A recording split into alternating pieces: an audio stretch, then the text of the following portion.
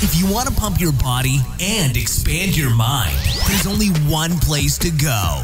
Mind Pump. Mind Pump with your hosts, Sal DiStefano, Adam Schaefer, and Justin Andrews.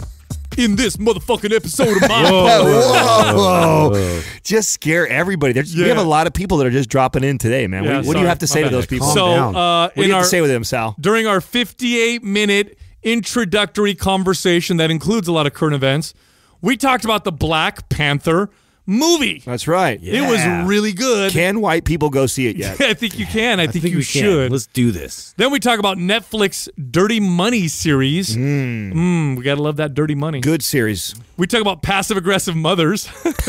Do we all have one? I'm pretty sure that's a common thing. I love my mom a lot. Yeah. Me too. We talk Shout about out, Mommy. the new Diet Coke that is now flavored with Ace K. That's right. Drop the aspartame for some Ace K. Is this artificial sweetener better than the old one? Or will it give you find this chemical? Or are you going to get more cancer? Then we talked about the grenade throwing fail. What a pathetic bunch of men. I'm embarrassed. I can't even. I'm embarrassed. I can't even. We talked about a guy cementing his head in a microwave. Yeah. And other idiots. Stupid attention-getting Obviously antics. a friend of Justin's. Yeah. And then after we're having fun, we get serious and we talk about gun control. That's not a very divisive topic. I'm sure it's pretty. God, did we be super smooth? How well? I'm curious to see our transition on that. Did we transition that over? No, that doesn't sound like it works right. Guys, cements head in microwave. Oh, by the way, did you guys see the shooting in the school yesterday? Terrible. Yeah. Terrible. Yeah. And then we get into the questions. The first question was, is FRC, which stands for, what is it, Justin? Functional range conditioning. Is that the future of fitness? We recently had them conduct a certification here. 88 trainers in here, man. At Mind Pump Media facilities, and people are loving it. Is it the future, or is it just an awesome tool? The next question was about helping a woman get her body back. She did extreme dieting, extreme diet prep. Hormones are out of whack, lost her period. Her body's just holding on to body fat. Like, what is the strategy to getting her body back to normal so she can get lean again? The next question was, what are good substitute exercises for deadlifts and barbell squats? If there is such a thing, how can you substitute for those two movements? And finally, probably our most deep and science-based question we've had in a long time. Deep indeed. A very difficult question to answer, except for Adam. He had no problem answering this. Yeah. Where's the weirdest place we've all gotten head? Yeah. That's wow. It. We did go there. Yeah. You know what? Fellatio. Also, I think it's important in this episode, not to transition from the weird head question, but we did talk a lot about, in the deadlift and the squat question, we discussed a lot about Prime and Prime Pro.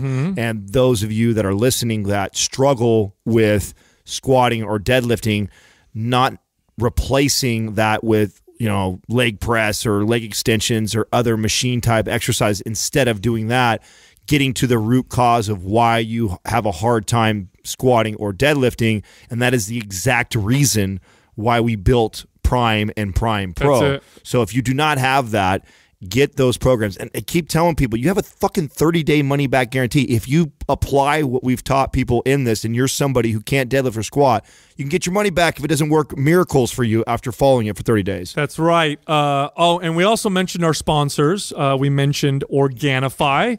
We talked about their Cacao Bliss and their Gold Juice.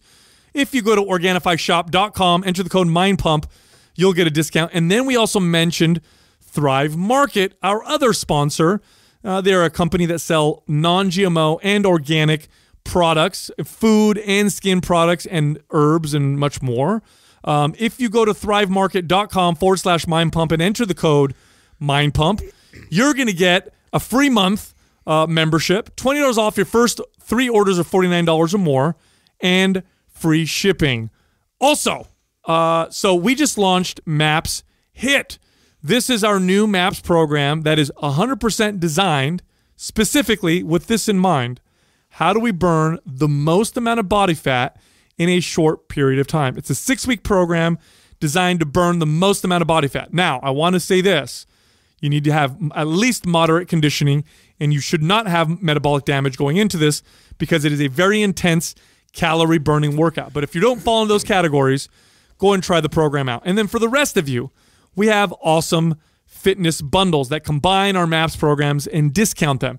Those are also available at mindpumpmedia.com. And if you just have any questions, you want to learn about any of those programs, and you're ready and serious about getting in shape and you want expert exercise programming, again, the place to go is mindpumpmedia.com. It's T-shirt time. T-shirt time. Roll it out. Whoa. You almost Adam, lost your voice you there, just went through puberty. The glass just broke. Hey, how many we got? 10. 10 reviews? It's gone down. It's gone down. 10 reviews. Reviews? Oh, If there's ever an emergency and Adam needs to scream, he's so fucked. We're fucked, bro. Just so it doesn't happen. Like there's a fire. Yeah. Fire! I don't have that.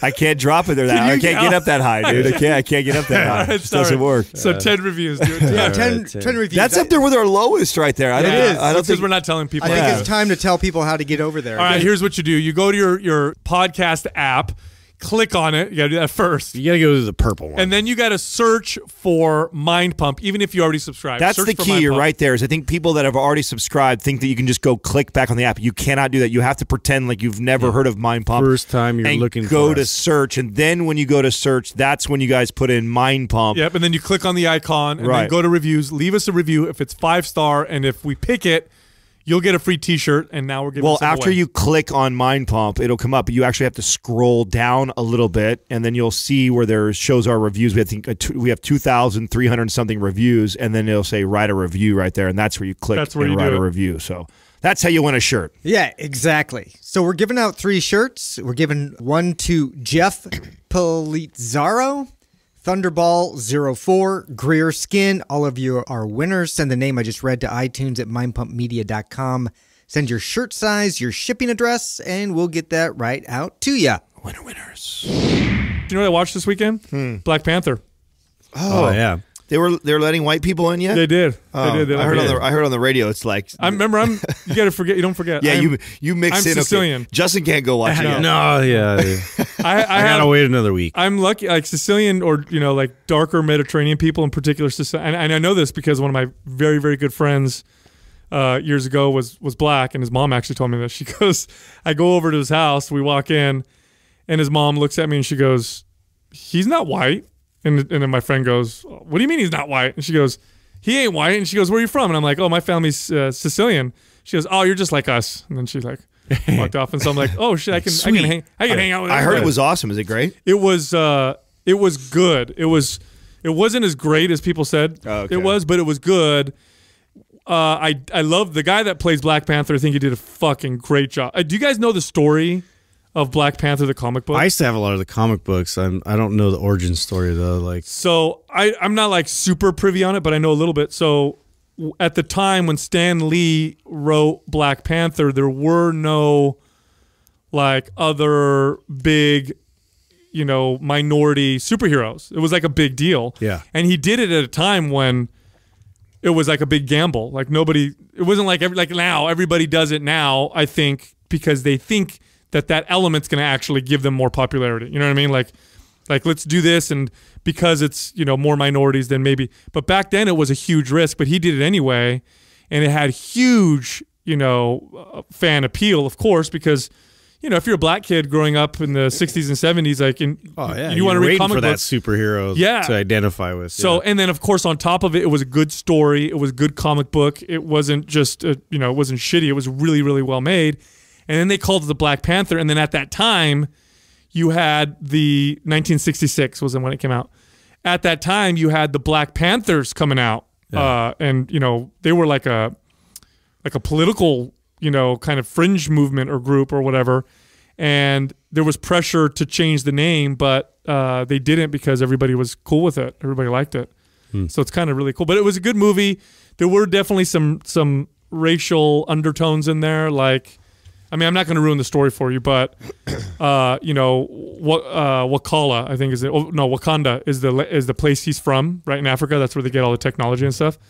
And like the bad guys want Wakanda to go to war with the colonizers, aka European white people, to to defeat them on behalf of all the oppressed, minorities or whatever. So there's that kind of racial undertone, which is today is very, interesting, right? A little bit, yeah. So, but that's cool. That's today, right? What's going on today? Did you go watch that yesterday? Watched it with my kids. Katrina and I binge watched the Dirty Money series. You texted us like twice. What is that about? Yeah. No, it's really good. It's really good. Although I will say by the last episode, I was a little let down because I feel like documentaries, as much as I love to watch documentaries, I mean, everything has a bias, right? Mm-hmm. So you definitely felt the anti-Trump campaign behind it towards the end. And there was hints of it in the middle of it. So more towards him and not in general. Right. That and they, I mean, the whole last.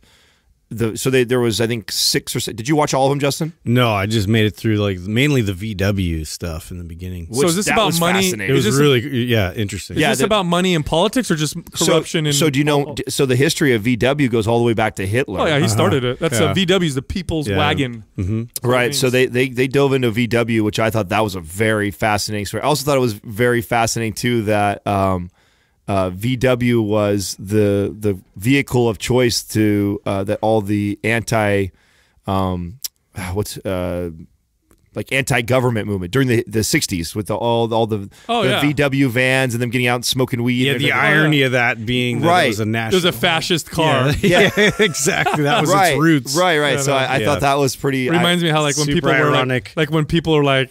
They're like, I'm for equality of everyone and minorities and gays, and they wear a Che Guevara shirt. Yeah, like the guy hated blacks and. But gays. A lot of this. What was cool about the VW story is, did you hear about the corruption? I mean, this is just 2015. What happened? It was very recent. Is this now? I didn't watch it, but does it? But I remember there was something about them clean diesel. Yeah, like lying or changing it. So they created a little. They hacked the system so that when they did the test indoors, it would register as like under the levels, but actually outside, it was grossly 40 times grossly polluting. Yeah, it was 40 times the amount you were allowed to have in there, and they revived the company off of that cheating. I mean, they cheated that way to get into the U.S.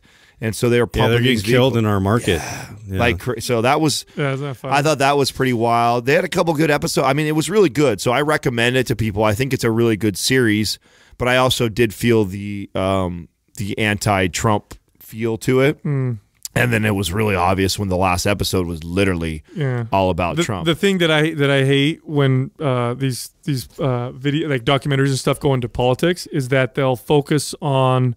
It's usually the director is usually either, right or he's left, right, or she or he is either right wing or left wing, and so when they make these documentaries on how bad politics is and how corrupt it is, they'll focus on the bad on the side that they're against, right? When in reality, it's all all happening you on have all. To look at every angle. Oh, both sides do it. Actually there is no two sides. That's a big illusion. It's all. Well, it's two sides of the same coin. And I don't mind it. I don't mind it like grazing over those topics because I appreciate that. But you can tell when they're only pulling that out.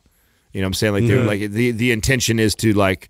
They're cherry picking. Yeah, and their intention is to destroy one's character by presenting just this information. It's like, okay, well, if you're going to present all that, you got to present the good side of what he accomplished and did also too. It's like it was made out to be how corrupt and dirty, and he's really not that successful. But the other episodes are not like that. Yeah, the rest of them I thought were really, really good. I thought for the most part I enjoyed the series. Katrina and I enjoyed the series. It was I think it's really good. Cool. I'll check it out. That's like right up my alley. I love that kind of stuff. Yeah, no, you'll definitely dig it. And each one is very, very different. So each one of the episodes is totally different. It's funny because you talk about cronyism when you have a referee in the game that actually plays the game. Then the odds that the players of the game are going to try to get that ref to do what they want are really fucking high. Of course. And they have a lot of money. You know what I mean? So it tends to happen that way. Man, this morning I get do you guys maybe yours does, Justin. Do your parents ever like guilt you All the time. All the time, bro. It's built into parents. Dude, yeah. It's always it's if I haven't been over enough or I didn't call like some aunt, because of something that was happening, and I'm like, or like somebody from high school that she ran into that I'm supposed to connect with, and I'm like, I don't even know who that is, So I get this message this morning because we travel quite a bit. And when we're here, so we're working. And then when I'm not here, I have a lot of scheduling and stuff to take care of with my kids in the house. And then there's a lot of work that, I personally do outside of here. We all do, right? Because we have the forum and we have social media and, all these other things that we're doing. And then on top of it, my kids and the schedule.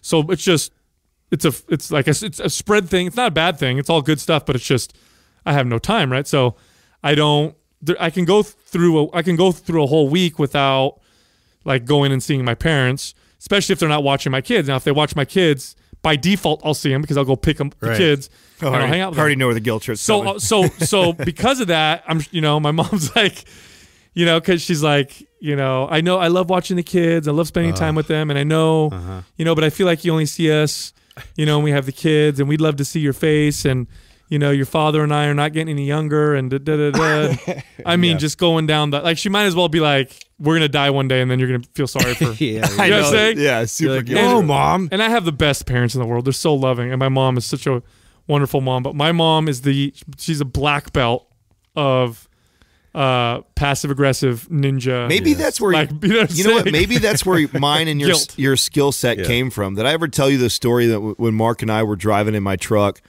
And this was back when OnStar just came out, so I had the OnStar on, and I'm talking to my mom in the truck like that, and he's sitting in the seat next to me, and he's listening to the conversation. And when we hang up the phone, he starts laughing, and he's like, "This is where you get it from." And I'm like, "Huh?" I totally was oblivious to it, right?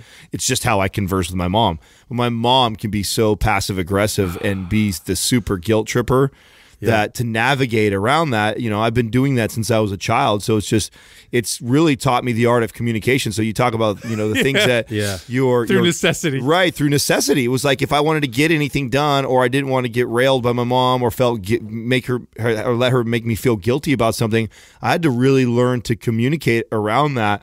And so he actually heard that, and he starts laughing. He's like, I always wondered where you got it from. You know what I'm saying? You just came out of nowhere. And I got to the point now, I'm at the point now where she'll do something or a little bit like that, and I'll just call it out. I'll be like, are you trying to say this? Yeah. Like, if that's what you're trying to say, like, we can discuss this. And then she'll deny it, and then we're done.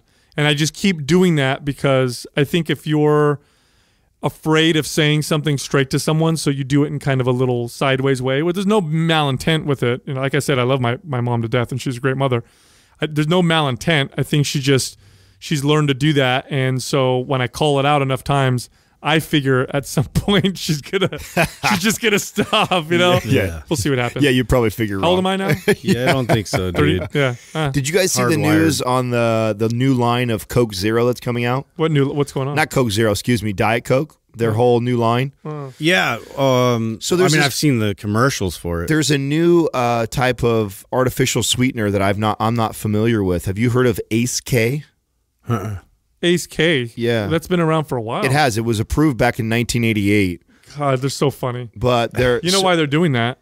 Yeah, because is this actually derived from a plant, or is this no, it's not. Chemically So created? this is something, look it up, it's called Ace K.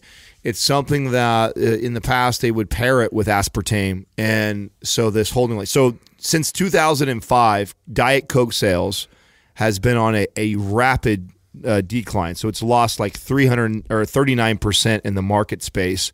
And last year, I think it dropped another 1.6 or 2% since the previous year in sales. And so, they're kind of scrambling on, okay, this Diet Coke was supposed to be the answer to this whole obesity epidemic that we have going on. We were supposed to be able to market to people. But it just goes to show you the consumer is becoming so savvy, and people are weary of... This is what they do. So what they'll do is people will start to... Information will come out. Sometimes it's accurate. Sometimes it isn't, whatever. So we're not even debating that, although we can debate the potential negatives and benefits or whatever. Oh yeah, it's very known that we don't have any proof that this is healthy long term. Yeah, well, I mean, I'm not obviously we don't support artificial sweeteners, but that's beside the point. What they'll do is information will come out. The consumer base will say, we don't like artificial sweeteners. So then what a manufacturer will do is take away the one you recognize and replace it with another one. Yeah, there you go. So aspartame. So it'll say aspartame free. Bad. Okay, so let's just use this one. Yeah, so it'll say aspartame free, and people are like, oh shit, this doesn't have aspartame. This is good. So this happened in the supplement industry already a while ago, long time ago. In the supplement industry, protein powders and stuff, when we were buying them, were sweetened by aspartame.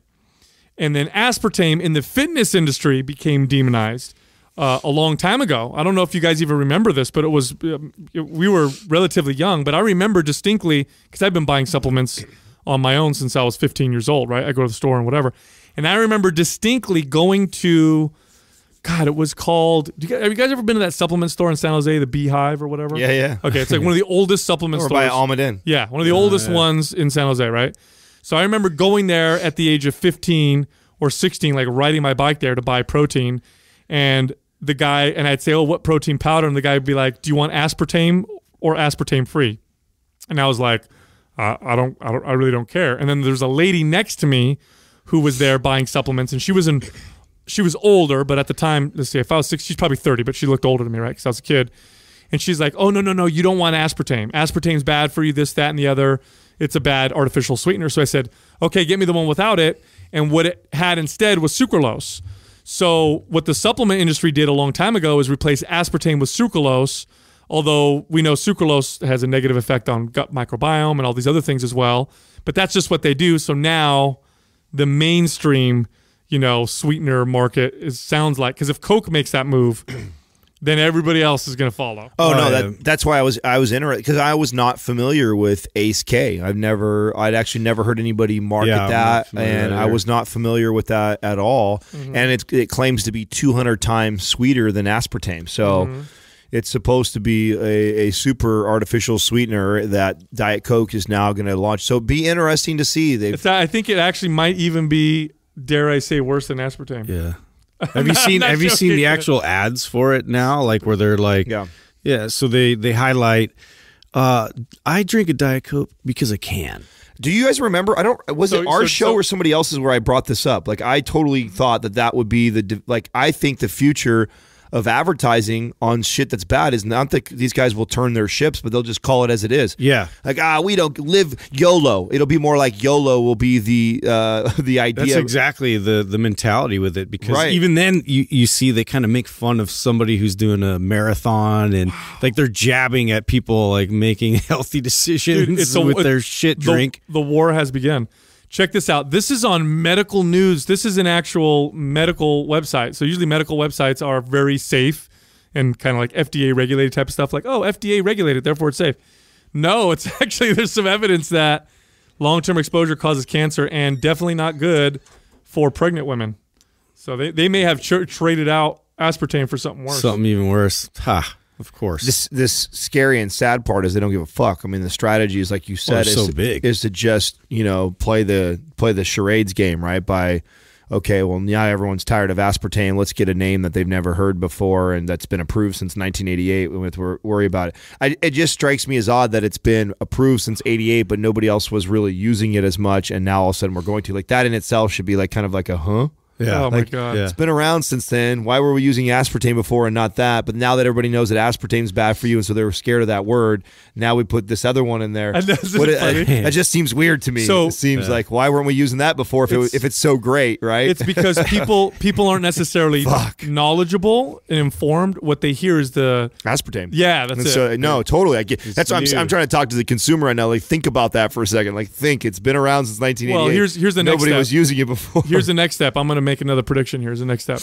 So then the next step will be that it'll be artificial sweeteners that people don't want. So then things will start to say sweetened naturally, and then what they're going to do is they're going to take stevia and they're going to process it to fucking hell and create a sweetener with that, but then it will not necessarily be like raw stevia. It'll be this highly processed natural. Do you think can you produce stevia even further down, you think? Oh yeah, there is a product, I can't remember the name of it, that's from stevia that is basically just because it came from natural I'm gonna look it up right now. Super concentrated. I did not know that. I didn't know that you could concentrate it any more than what it was in this little powdered sugar form. Yeah, it's called. Let's see what it's called.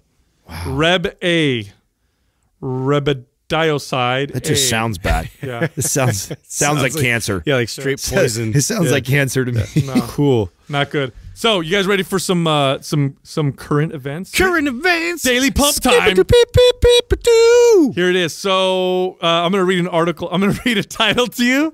Yeah. And your job, well, after I read this, is to not be disgusted. Oh, God. With what are you bringing to us, bro? Be disgusted with the current state of men in society. Here we go. Okay, ready? Yeah. The U.S. Army ditches grenade throwing requirements because too many recruits can't throw far enough. Oh my God, dude! They actually they lobbing it to get into the Army. There's tests you take, right? Oh, so like you got to run this particular speed, climb this wall, whatever. And one of them is you need to be able to throw a hand grenade between 20 to 30 meters away from you. And because so many people can't do it, they're just going to They're just taking it off. They're just taking it off. No more grenades? Well, I think they're still going to use grenades. Sorry. They're just going to fucking throw them not as far. Oh, you know what I'm saying? Teach them the granny toss. What the fuck? Wow, that's sad, man. Is going on? How far is 25 meters? Dude, dads out there, do your job. I don't throw shit all the time. There's 3 feet in a meter. So our studio right here is about, I don't know, I would say 40 yards. So that's 120 feet right there, right? So it's less than the whole length of this.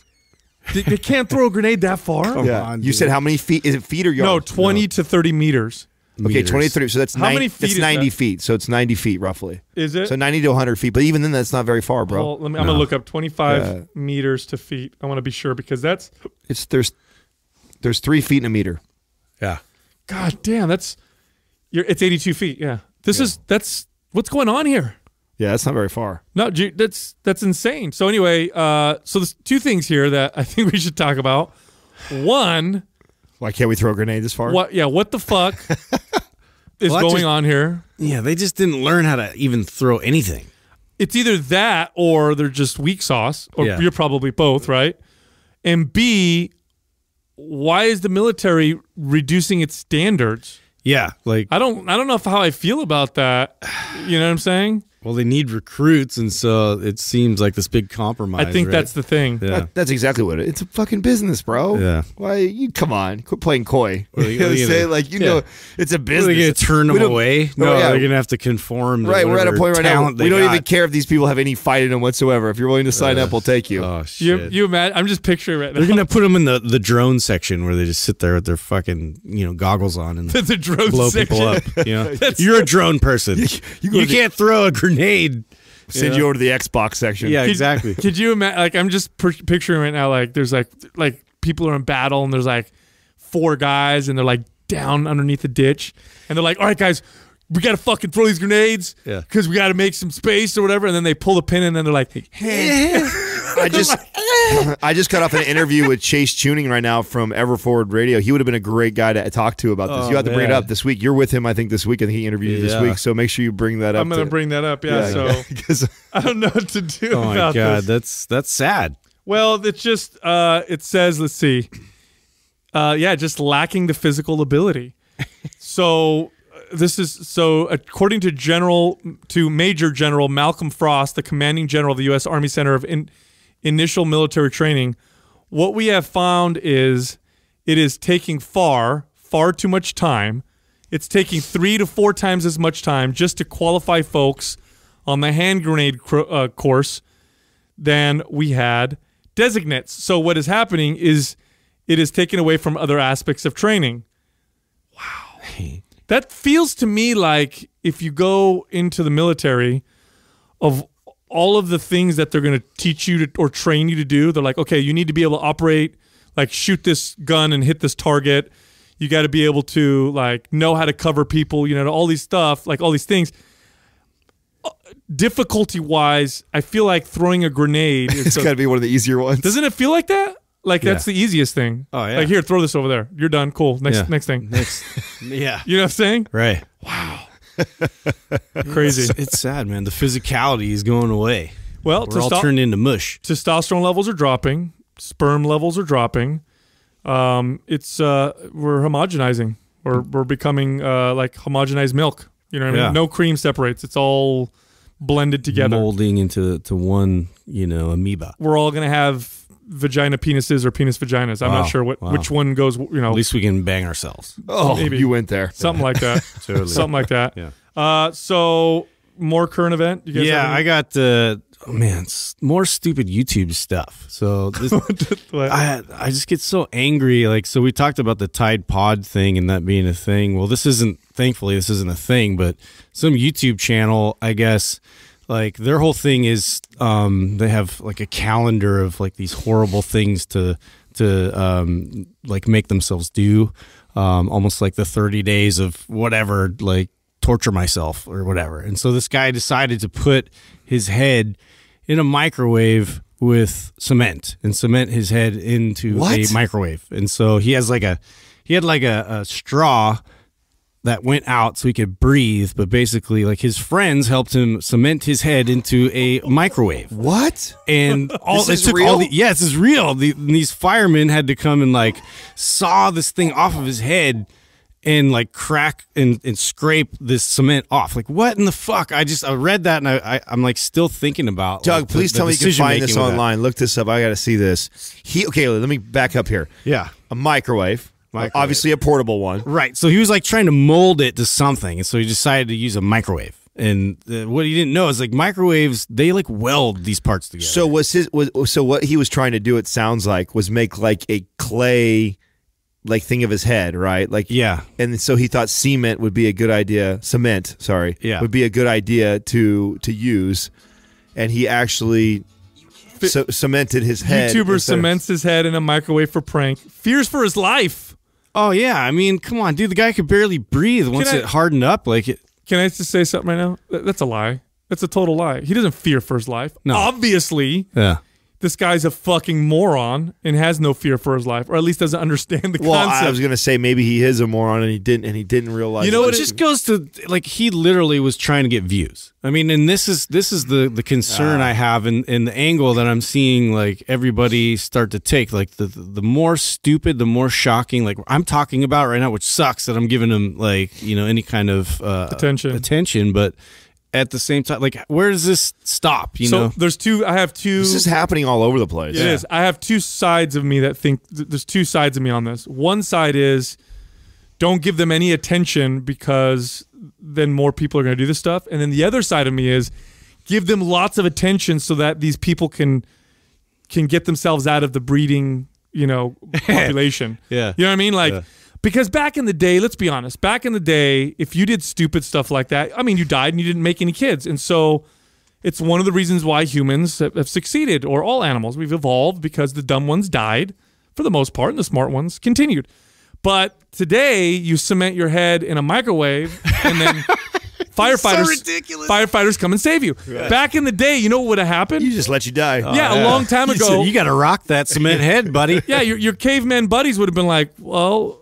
I don't have the time or the energy to help you, and you did this to yourself, so we're going to be over here hunting. Good luck. Yeah. Good luck, We'll feed you yogurt through that straw, maybe if you're, that's what I'm saying. All I'm saying is you and I touched maybe we need to thin the herd a little bit. Yeah. That's all. I think thinning the herd's not a bad idea. Yeah. You and I touched a little bit on this with Amanda Bucci. She interviewed Sal and I, Justin, when you were off doing the videos for HIT. And this is the topic we kind of got into, not so much the cementing your head in a microwave. Oh, my God. But as this culture of trying to replicate what you see others doing that have lots of views on YouTube or Instagram.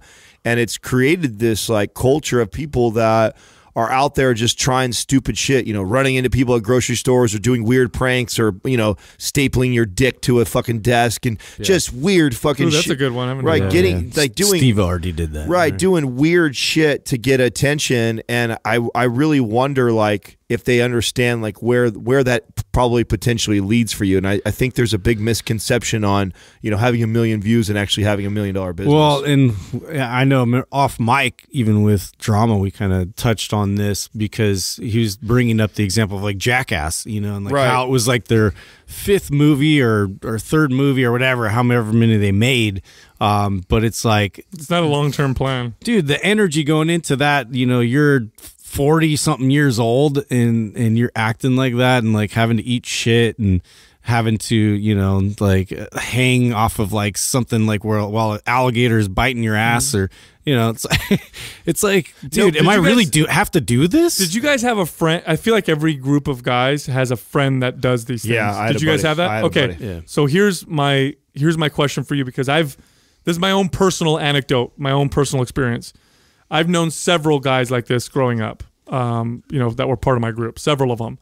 And all of them ended up depressed or just not good. Like as we became adults, they either ended up alcoholics or, you know, having trouble with drugs, or just their life didn't work out for them. And so I started to develop a theory that when people are doing these crazy things, they're trying to almost seek attention and get value from people. Yeah. And it stops working after a while. Then they don't know how to get the value. Yeah, and it's like they're not addressing. I mean, with your friends that you guys knew that were like that, did they end up the same way, or is that just my experience? You know, I don't know where my buddy is at that was like that. I'm thinking of a guy in high school who used to do this. I remember him eating a horse turd one time in a biscuit.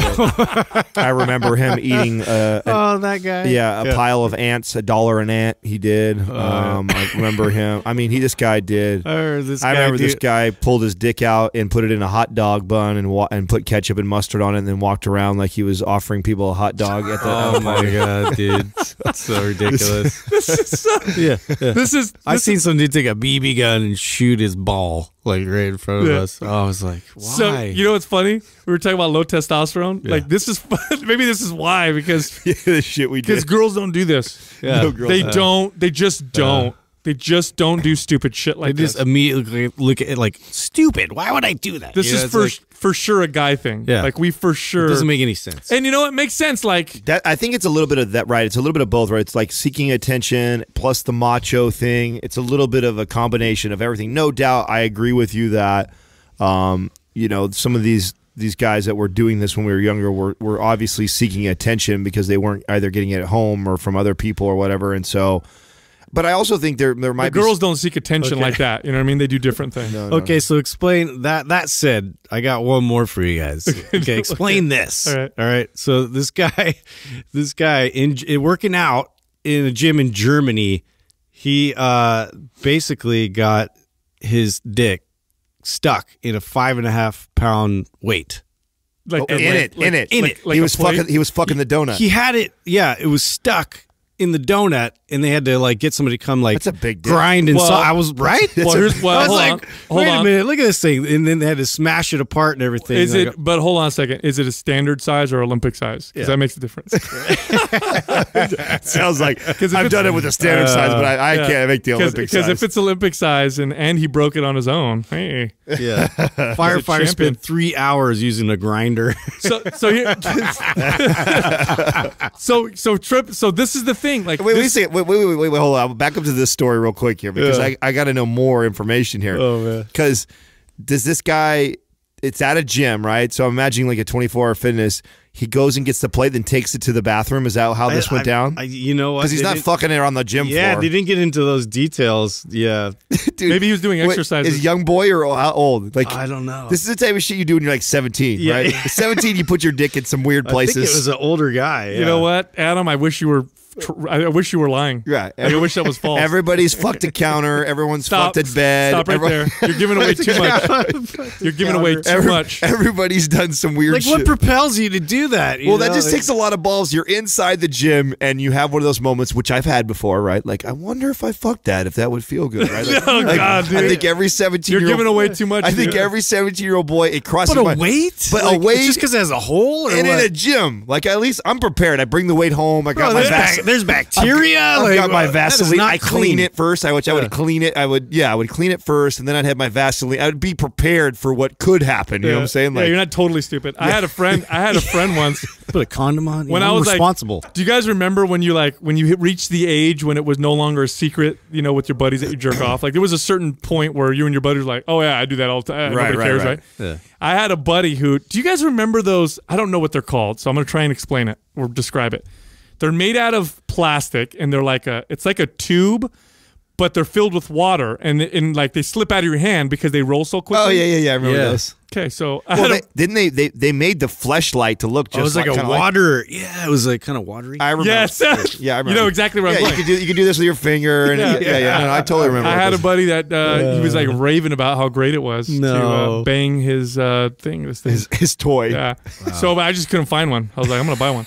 Couldn't find one. He's probably the founder of Fleshlight. Here's the thing, okay? When people say there's no differences between men and women, there's your evidence right there because you're gonna bang a weight in public. No, dude. So statistically speaking, men are much higher, or a greater proportion of men make up the end. If you looked at a line of, like, if you looked at a line, and that line represented on the left, on one end, insanity or jail, or people who do just dysfunction, like major dysfunction, and on the other extreme, you had extreme accomplishments, like inventions or whatever, just extreme accomplishments.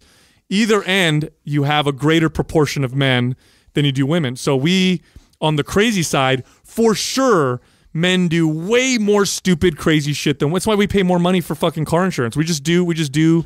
Like if I were to tell you a story, like, hey, a person yesterday tried to invent a new pair of shoes that could absorb impact and jumped off a building and died. I don't have to tell you if it's a guy or a girl.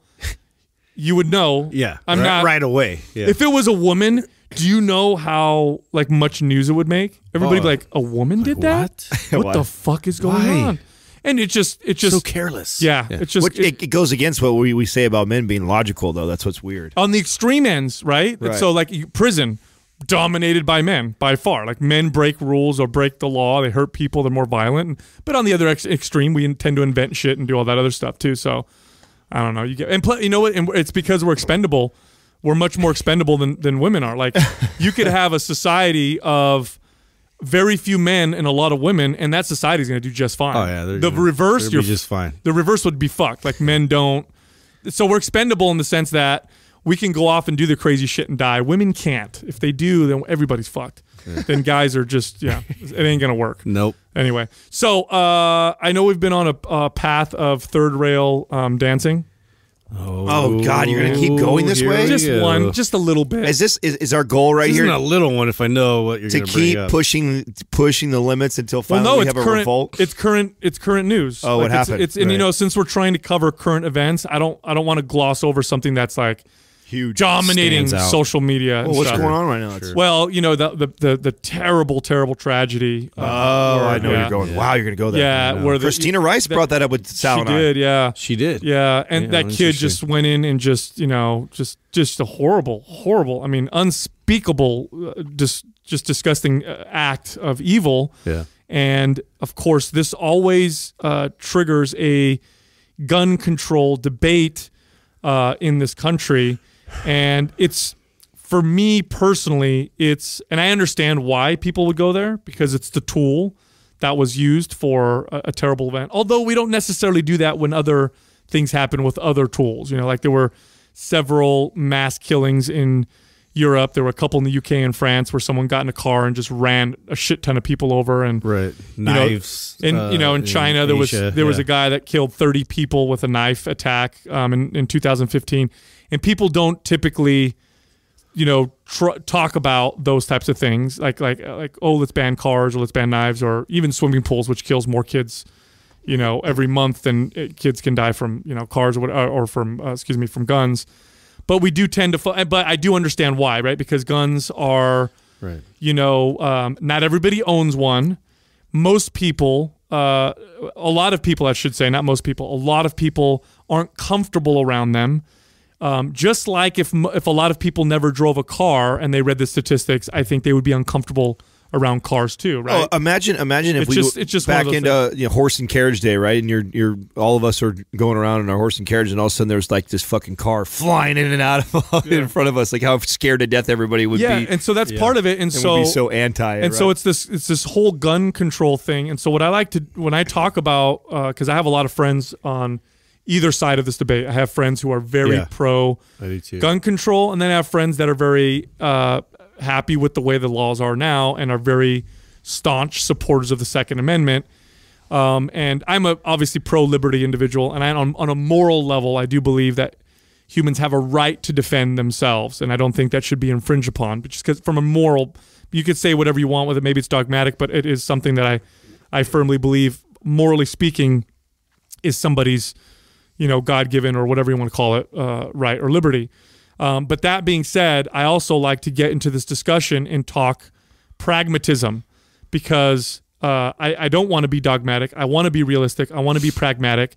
And the only way to do that is if we eliminate, or try to, it's impossible, right? But eliminate emotion from the conversation. Mm-hmm. Try not to be charged about it, and just look at the numbers and look at the pragmatism of what is being proposed as a solution with new gun laws, and let's just do that and see what makes sense. Not what feels good, but rather what makes sense, because laws that are based on intention and not on result, or usually end up terribly, or when we have a problem, but we don't fully understand the problem. Mm-hmm. So then we try to create a solution for something we don't understand. And I can say confidently 100% right now, and I'll debate anybody with this, the problem of a 17-year-old kid or a random individual going into a school and killing innocent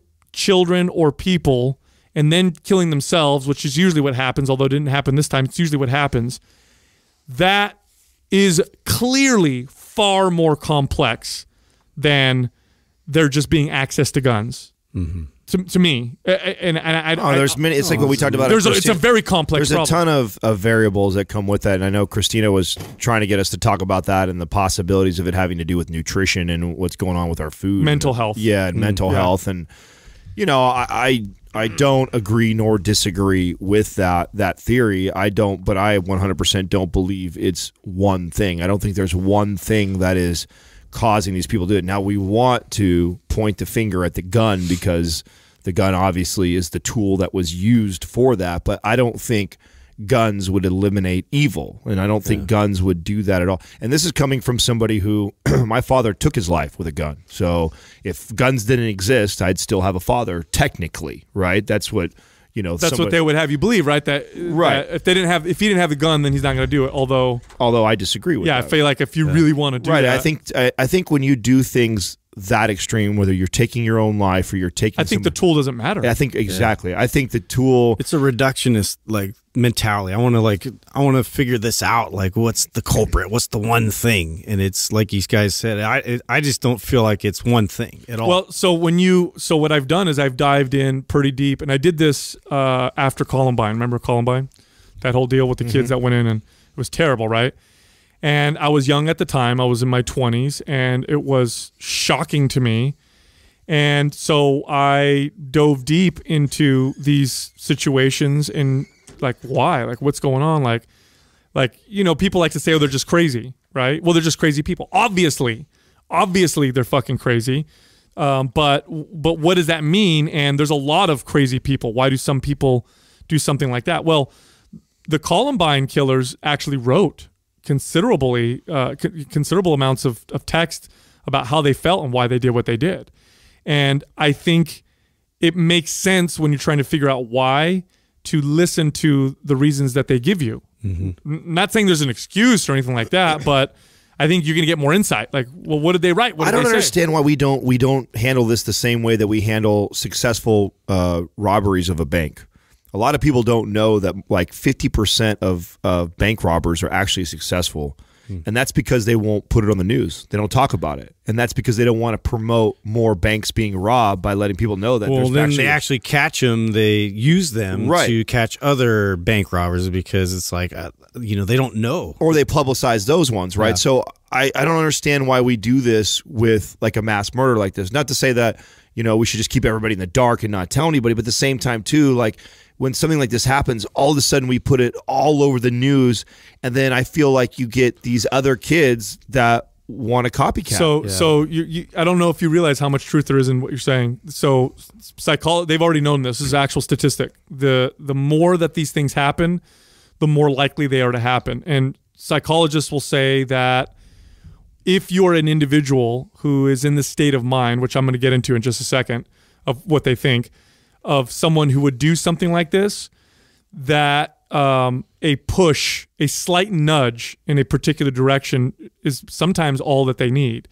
And so if you're on the edge or you're in the state of mind and then you see something on TV, it tends to happen more often because they'll see it, and then not necessarily that they want fame, although that can be part of it. More, I think, and what they say is it's just they feel something.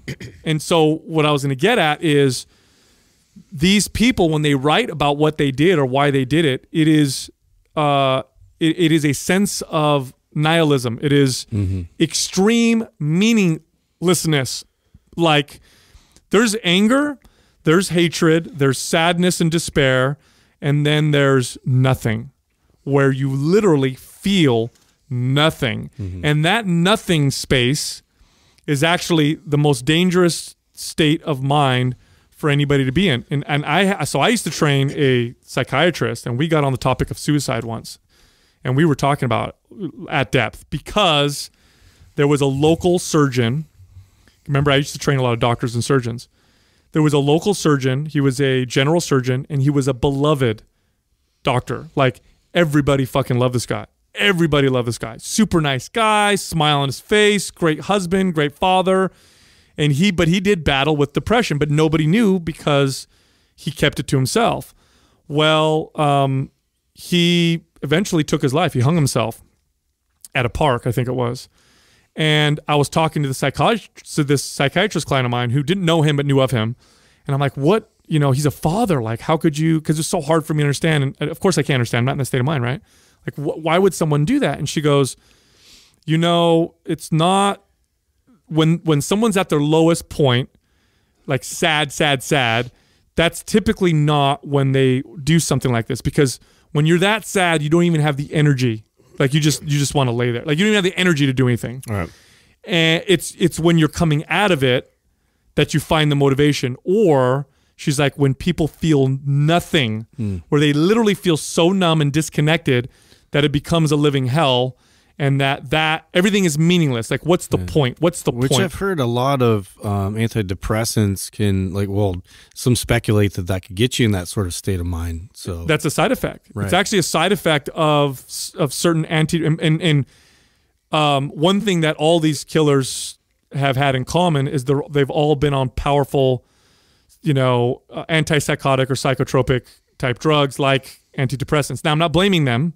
Not blaming, because it could also be one. It could also be this one factor. It could also be right. I think the effect of. I think blaming that is just as bad as blaming the gun, right? Yeah, it could be that why are they on them? Well, because they have these terrible mental issues. Not that those cause them, but you're right, Justin. That is a side effect, and there are some interesting statistics to show that suicide does increase, or you have to watch out for it among kids who you put on antidepressants. In fact, they'll tell you, hey, watch out for these signs during the transition period when the person is going through these. So what happens in this state of mind where you feel nothing is if you start to hate life because of it, if you start to hate the people around you, if your people are mean to you or your life has been tough for you and you've had a terrible, because let's be honest, life is hard for everybody. Everybody has challenges in life, but some of us have it a lot harder for whatever reason. And sometimes it's not as easy as looking at that person and saying, oh, that person has a tough life. Sometimes it looks like they have everything, but in reality, there's a lot of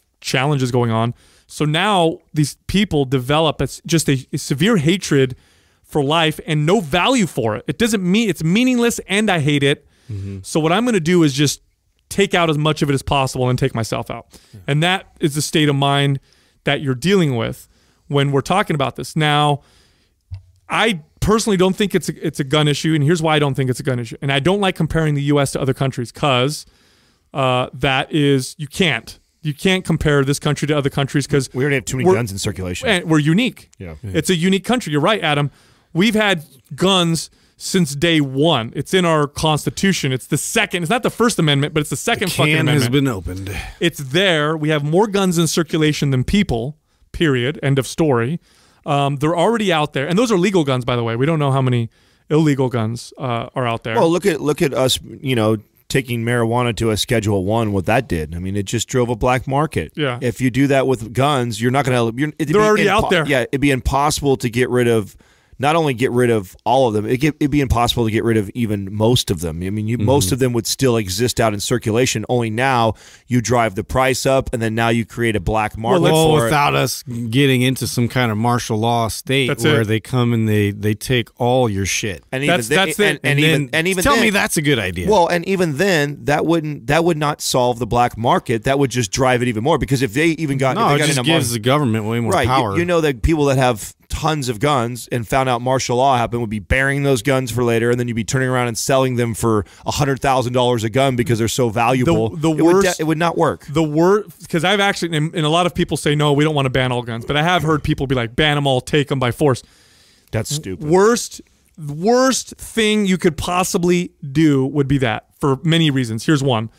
In order to create a situation or enforce a law like that, you would need to create a police state in this country. This country would resemble very strongly the Soviet Union or Nazi Germany. Forget the killing the Jews and killing, just fine, none of that's happening. But in terms of control and power, we would have a Gestapo of our own. We would knock on fucking doors, kick doors down, and those are the people that legally have them. Yeah. We would go after. So that's number one. And that police state, by the way, doesn't go away. It's not like they'd be like, okay, we got all the guns. All right, cool. Let's dissolve this police Just state. like there's no more Patriot Act. Bullshit. Right? Exactly. Yeah. That would be the scariest, most dangerous thing we could possibly do. And then part two of that is, do you really fucking think freedom-loving Americans would give up their guns peacefully? No way. You would create a civil war like you've never seen.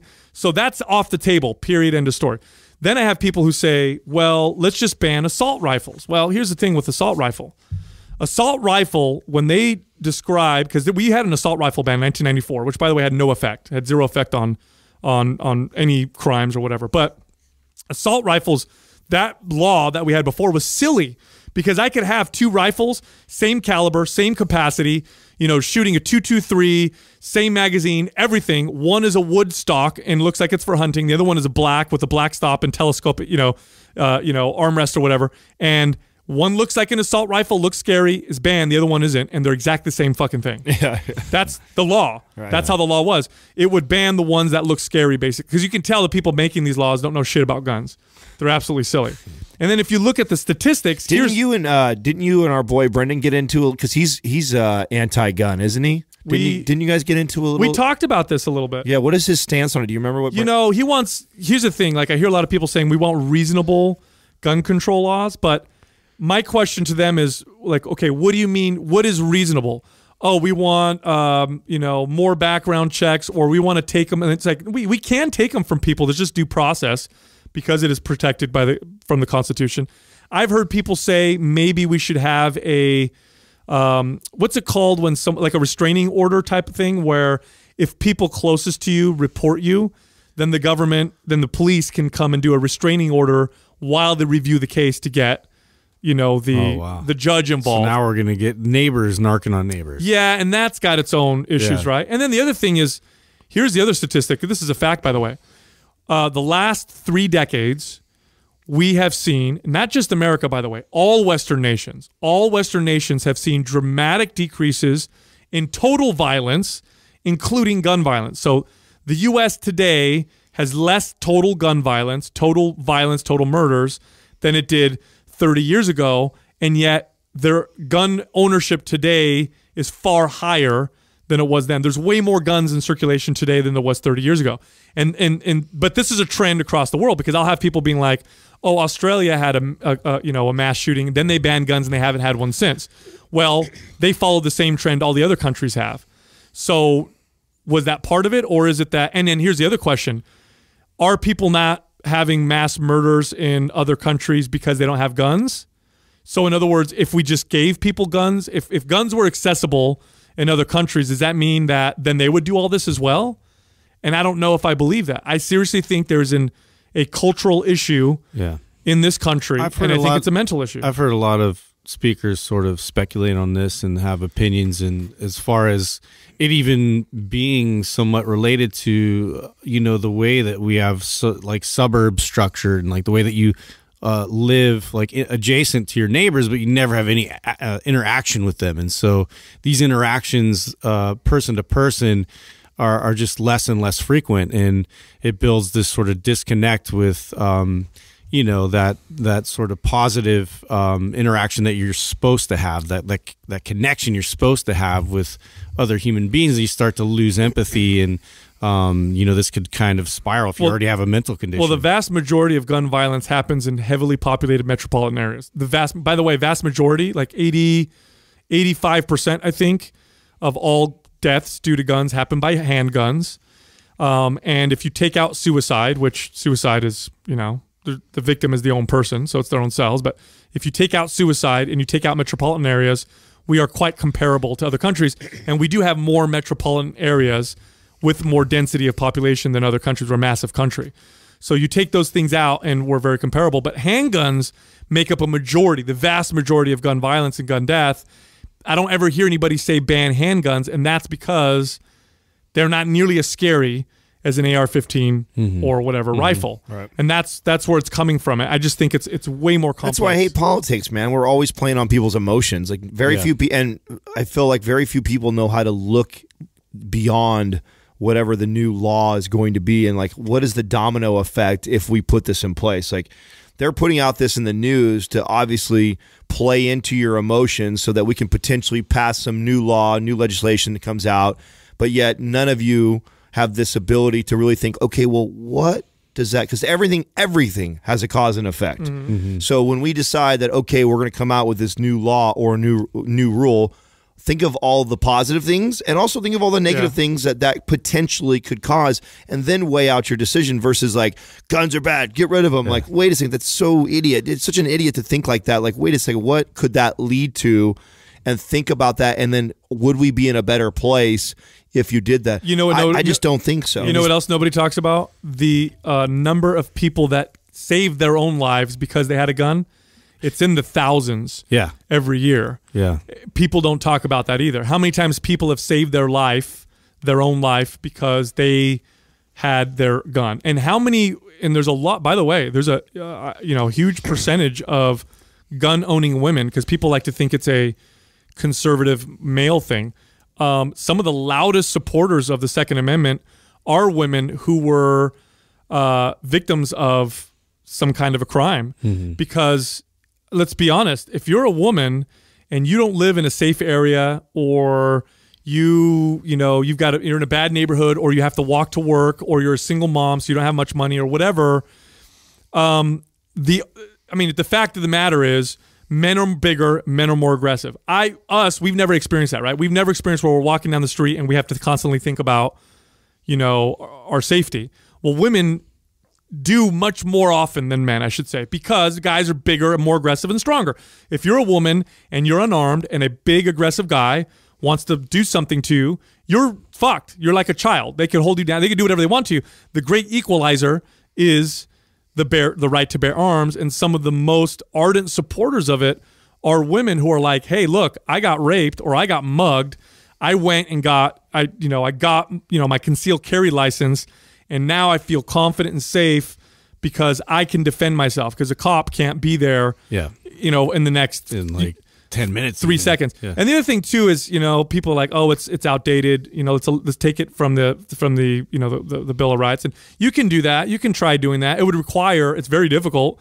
You would need a majority of the Congress, and then you'd need a majority of the states to ratify it, and then it would be a very difficult process. But you can amend the Constitution. It can happen. I highly, highly doubt that it would ever pass, but that would be the way to do it. I wouldn't be happy if it happened that way, but hey, that's the way our Constitution works. But we have to wonder why. Why was that the second thing in our Constitution? Why did the founding fathers of America, with this crazy idea of freedom and liberty for the individual, which really is fucking crazy, especially at the time when there were kings and queens tyrannizing everybody, why did they even put it in there? Well, because for that reason, so we couldn't go back to that fight, right? Because against tyranny, and then for people who are like, would just come knocking at your door and fuck with you, and you know what? And then people will be like, oh yeah, I'm sure, like the civilians could never win against the U.S. Army. They don't have to win. Vietnam is a great example. Like, we were outpowered the fuck out of Vietnam, but it took forever and it just wasn't worth it.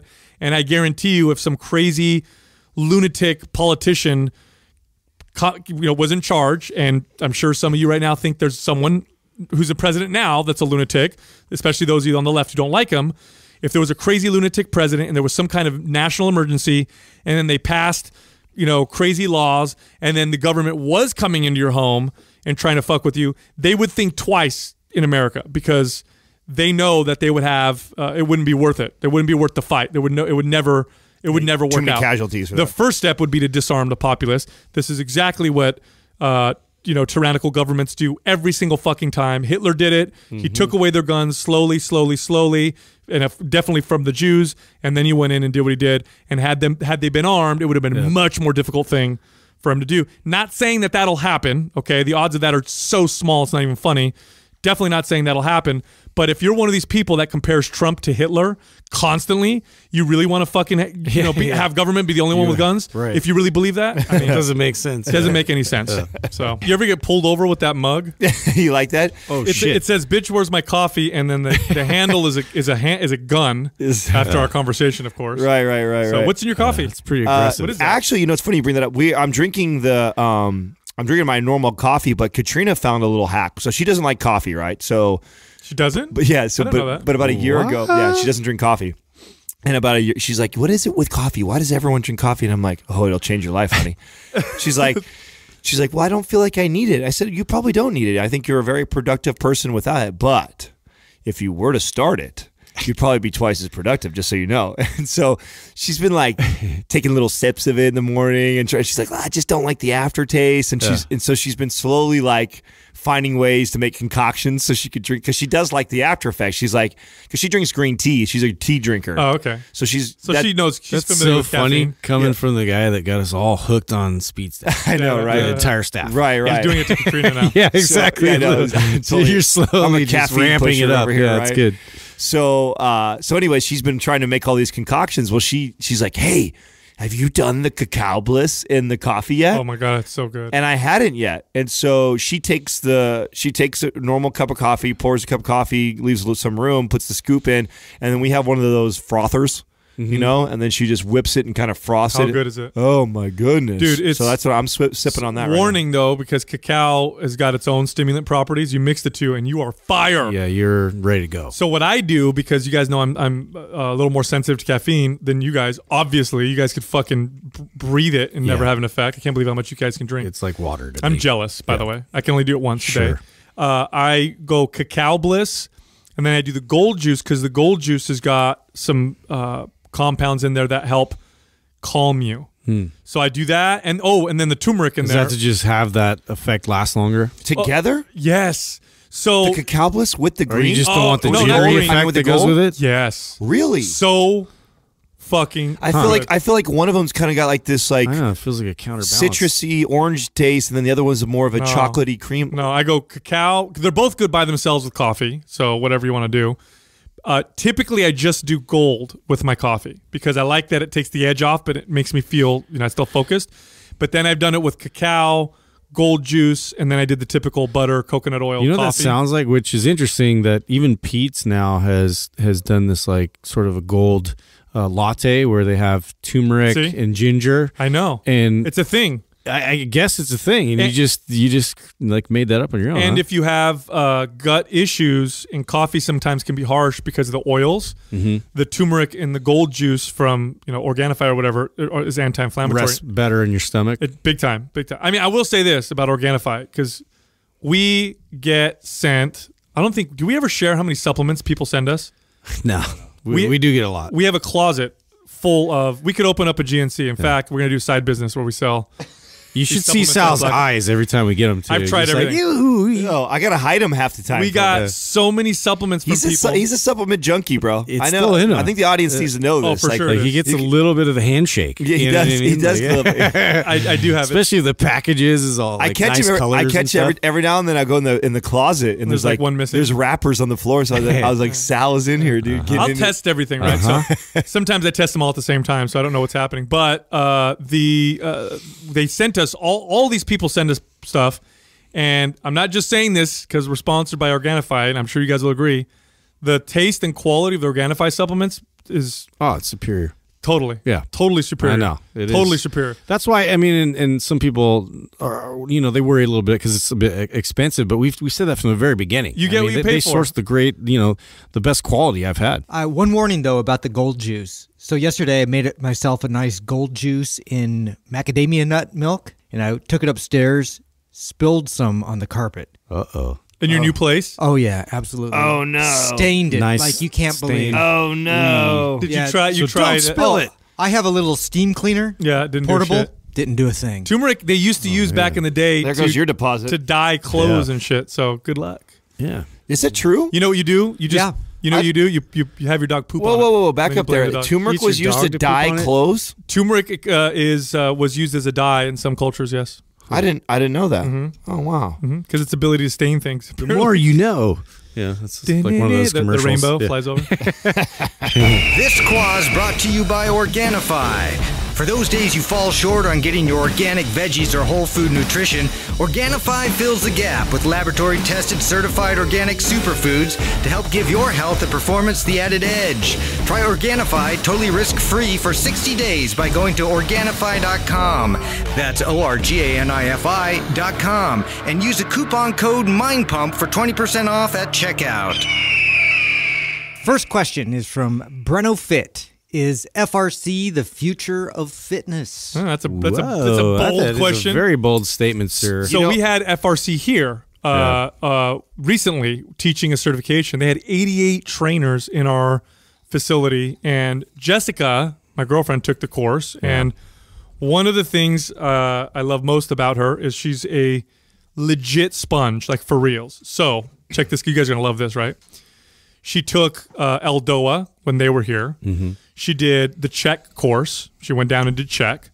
Then she did FRC. And by the way, when I first started dating Jessica, she was a decent trainer for her level of experience. Actually, for her level of experience, she was really good. I say decent because she didn't have like a ton of experience with good trainers.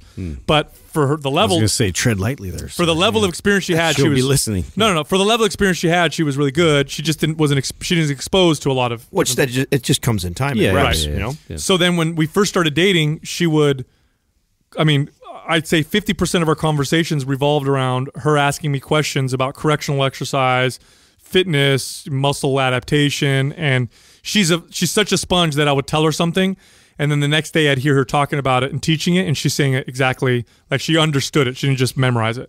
So she's been that way. And I used to tell her when we first started dating, I said, you know what's funny? I said, because I'm doing Mind Pump, I'm interviewing all these people, and we'll have all these opportunities for you to take these courses. I said, you're going to surpass me in a very short period of time because I know how fast you learn. And she'd be like, shut up, you're just being nice, you're just because you love me, blah, blah, blah. And I'm like, no, you're going to fucking surpass me. So, and on top of it, she's also been being mentored by Brink. So I don't know if you guys know this. She goes to Brink's office and helps him out, a couple days a week or once a week. And you guys know Brink is he's a legit badass. He's the fucking man, right? Yeah.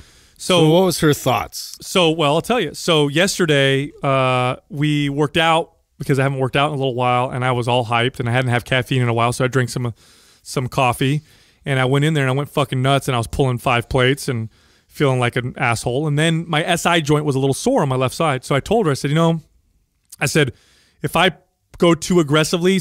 The place that I tend to hurt is on my left SI joint, and I can't figure it out. But I do think it has to do with my hips, my left hip, because my left hip doesn't have the same mobility and control as my right hip, especially internally, externally rotating, all these other things, and internally in particular, internally rotation. So she said, "Oh, cool." She's like, "If you don't mind, if you've got 40 minutes, let's go downstairs on the rug, and I'll take you through some stuff." This fucking girl, dude. She's taking first. She did some Eldoa with me, and her how she's what's the word when you're telling people what to do, like little Cues. Yeah, her cues were incredible. So she did that with me. Then she's taking me through FRC 90-90 movements, stuff that Brink had her do. This 45-minute treatment where the entire time I'm quiet and I'm just being completely blown away by her knowledge. And I see what she's doing as she's doing it. I can tell what she's doing. She was giving me new ranges of motion, and she was connecting me to these new ranges of motion, which I think is what she learned at FRC. And so I was asking her, how much of this was what you learned at the FRC course? And not all of it, but a nice chunk of it was from the FRC course. And then the other part of it was Brink and then Eldoa. And I think it's do you believe brilliant. I don't think it's the future of fitness. I don't know if I'd go that far. There's so much. I right? would. Let me weigh in on this. Yeah. I want to. Now you guys are more versed. Because this has been my train of thought for over the last couple of years, just because I've been heavy in the research of like mobility, and I knew that was the most neglected portion of training, in my programming. And so that was something I really vested myself into and saw what was out there and went through, a lot of the protocols and different modalities that were out there. And so I knew of FRC for a long time. And then I actually did attend, for the first day, and got, a lot of great information, in their philosophy. And so my overall like opinion of it is that it's very, very much ahead of everybody. Like it's as far as like having, like scientific based, training that's really cutting edge and is really kind of, they've put the time in and like people that actually do it will see what does FRC stand for again? Functional range conditioning. Okay. So the thought process being that like if you have a normal strength curve where at the peak of your strength curve is somewhat in the middle. So their thought process is now to stretch point A and point B even further. So you're able to now increase that strength and elongate it through all these different like increments and angles of range of motion. So, and a lot of what we do in Prime Pro is comes from some stuff that from FRC. Go ahead, Justin. Okay, so that being all said, it's very revolutionary. It's very, very like well researched, and the science is sound and ahead of everybody. But I just don't it being the new. What do you say? The future of fitness. I think that it's going to be, one of the tools that is going to set people apart. But it's not going to take over. Of course, it's not. It's not going to take over. It's going to benefit your training. But I see people. They totally are so into it that it's becoming like their way of training. Are you getting a bunch of disciples? Listen. This feeds into that whole movement culture. This always happens, man. Every time something cool comes out, right? Yeah. Here's first of all, okay, and I'm with Justin. Like I've been very familiar with FRC for quite some time. A huge fan of the work. The science is very, very much so on point, and I do believe the same thing too. That they're way ahead of everybody. We utilize tons of kin stretch. I'm cute, positive. Nothing negative to say, but I will say that I definitely don't think it's the future of fitness. And that's because, first of all, a lot of the science is based off of science that we've known for some time. I mean, PNF. I was using PNF has been forever for 15 years. What's the difference between FRC and PNF? There's not a lot, not much, not a lot. The change of verbiage, right? So I think that's what they've done a good job. I think they've branded it better. Yeah. And I think that obviously we've evolved more in science since then. PNF has been used in athletes for quite some time. And so the science is not that revolutionary. I think maybe their application. Yes, their application of it is incredible, and I think it's needed more now than ever has with all these baby boomers and all this posture and dysfunction that we're seeing in the younger generation coming up. Big time. So when that being said, I'm 100%. I think when you talk about top 3 certifications you could go through, FRC 100% is. I would recommend, because I think it's that applicable to all the clients that you're probably going to train. Now, that being said, I also see the cult-like side of it happening like always. So you've got these guys that have these big Instagram pages that are doing all these badass fucking controlled movements. And I mean, I'd be the first to admit that I see it and I'm like, damn, dude, I wish I could do that. But there's a couple things that people don't, I think, really understand is, one, just like with bodybuilding, just like with sports, there's a genetic potential for some of these people that FRC, and you become an instructor and you learn how to do it, you just fit the mold so perfect. Your frame is great for it. You can do these fluid movements like in just way better than the average person naturally already.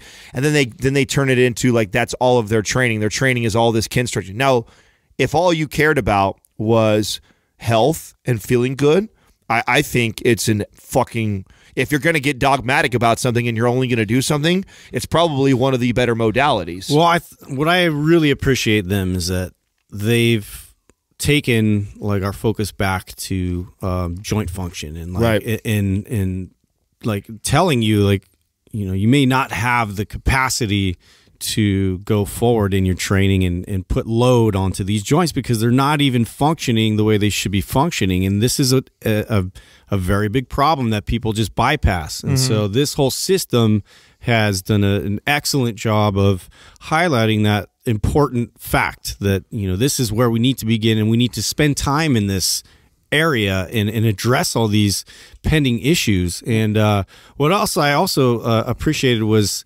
it's, as far as like addressing the human body, what we've all been taught, like, you know, and especially going through, you know, anatomy, physiology forever and like biomechanics and going, you know, when I was in college, and they sort of addressed this in the class that we've all learned dead anatomy and we haven't really learned living anatomy. That's a good fucking point. And so what does that mean? Like a cadaver versus how anatomy works? Absolutely. Or just looking at it from 2 dimensions. Right. And like, so, and that being like, how everything is, you know, adaptable together. So like say, you know, you have your muscle tissue, you have your bones, you have your, you know, your ligament, your fascia. Your fascia. It's all moldable. All of that is adaptable tissue. So you have to treat it as such as, you know, you're going through these different movements. I'll say this. If you're a trainer, I've said this before. I haven't said it in a while, actually. We've talked about this when we first started Mind Pump. If you're a trainer and you want that to be your career, and you want to have a lot of value to your clients, by far the best thing you could do to provide value to your client is the following. If your clients call you to cancel your workout because they've hurt themselves or because they're in pain, that's you're not providing a lot of value to them. Okay, that's the average trainer. If your client calls you and says, "Hey John," or, you know, "Susan, I strained my back or my knee hurts. Can I come see you later today so you can help me out?" You have now provided a tremendous amount of fucking value. And it's one of the reasons why I had clients that stayed with me for, most of them, for half a decade to a decade. Basically, they'd hire me and they'd never stop. This is now happening with Jessica, where her clients will call her if they're hurting and try and come in additional time because she's now learned this information. FRC is a certification that is well worth I agree. The investment. Yep. To give you value as a personal trainer. Just for that reason alone. That's it. Right. Not because you have FRC in your title, but because if someone comes to you and they hurt, you've got real tools that can help. Now, in my understanding of our FRC is this, and this is just because we wrote Prime and I understand how the human body works.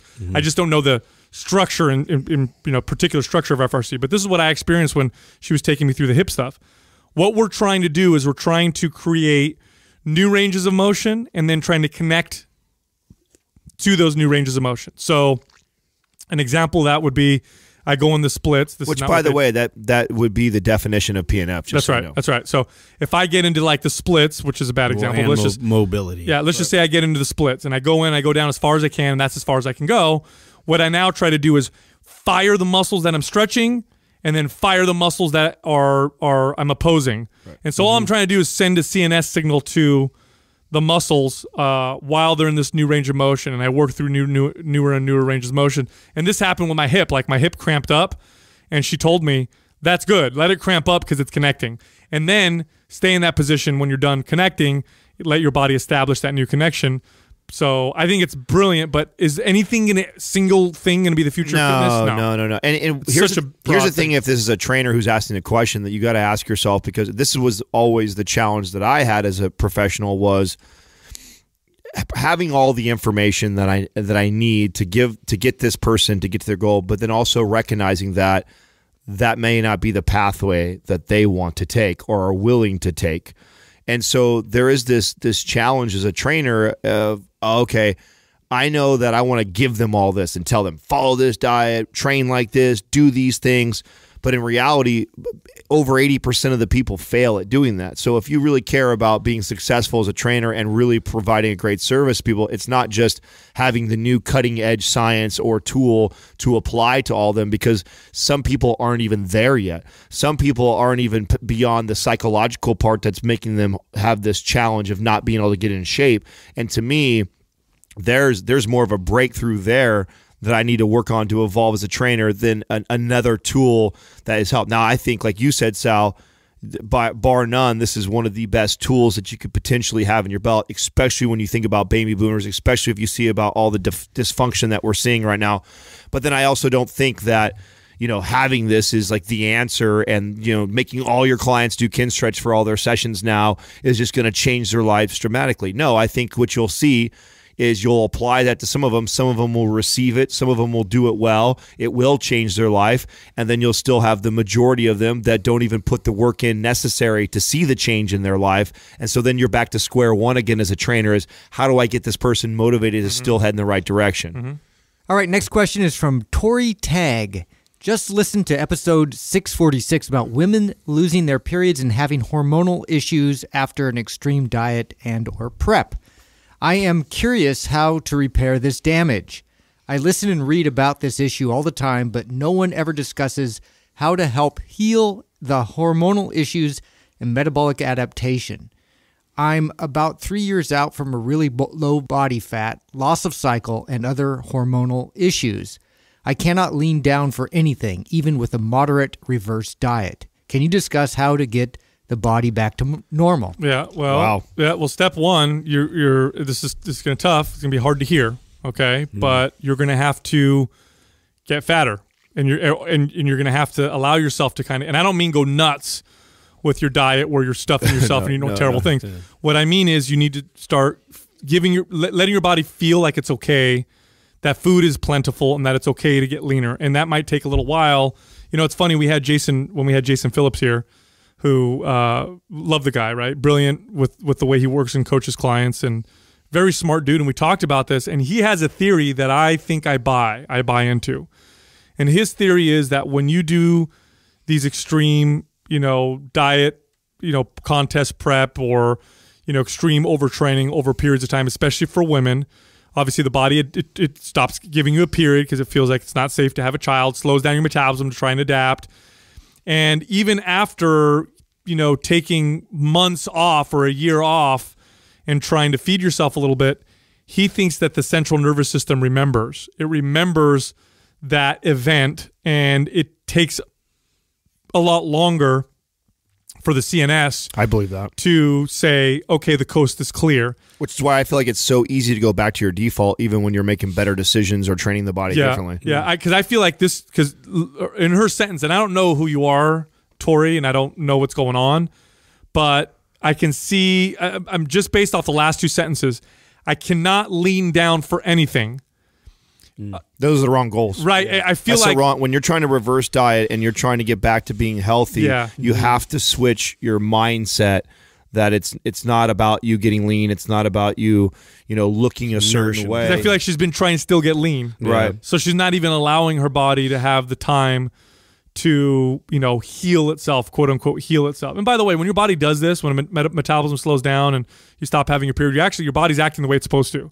So it's not, we use damage, but really it's not damage. It's actually doing what it's supposed to do. So when I talk to somebody like this, and of course, again, I don't know this person, they're exactly what's going on with them, but if we're being completely generic here, the average client that I'm dealing with that has metabolic damage, the typical prescription is this, 2 to 3 times of strength training. So like a MAPS anabolic type of application. That would be the perfect routine. Right. MAPS anabolic would be perfect. Right. So that's the application as far as weight training. And I don't want you doing any more weight training than that. So when you have the desire to want to lift more, do more. No, we don't. We just actually, this is a person who I would not recommend our new program. Right. Oh, absolutely not. No. And it what's is funny? not for you. This is the person that probably wants to buy it. Yeah. Right. They see HIIT and they see, finally. fuck, this burns the most amount of body fat in the shortest period of time, which it does. But if you're in the state of, if your body's in the state and you do HIIT, you're fucked. You're not doing a good job. So you got to go to anabolic. Let me go back to what I do with this person. So I first get a program like that in line for them, that this is what we're going to be doing for resistance training. Then I want you to track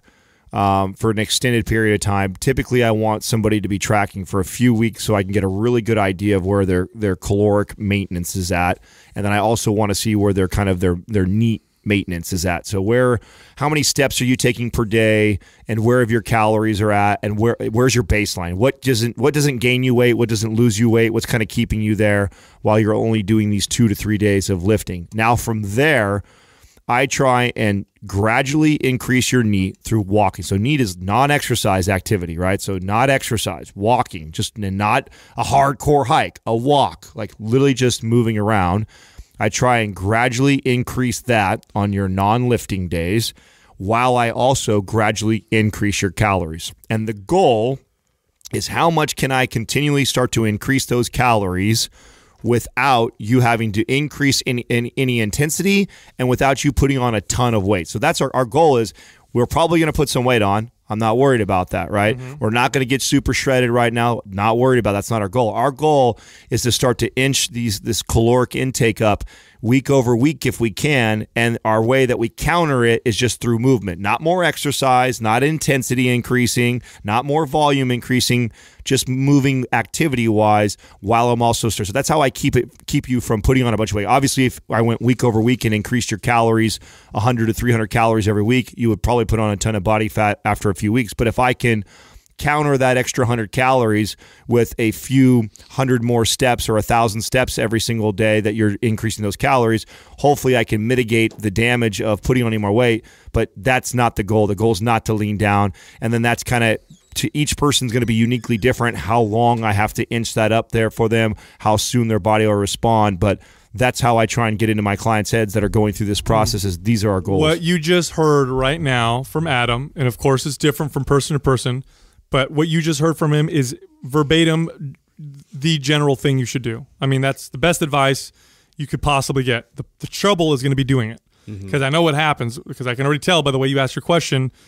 Nobody wants to wait another year before they can start to get lean, especially when you identify strongly with being lean, or you feel fat, or those types of things. Here's a couple things you could do to help that process. So do what Adam told you, because what I'm about to tell you won't do shit for you unless you do that stuff also. The other stuff you can do is you can start to throw in some adaptogenic type herbs and foods to help benefit the process. So like them gross sardines that you got over on the So what else? Are those still okay? Yeah, they're in can. Okay, they can. You don't have to refrigerate them. No.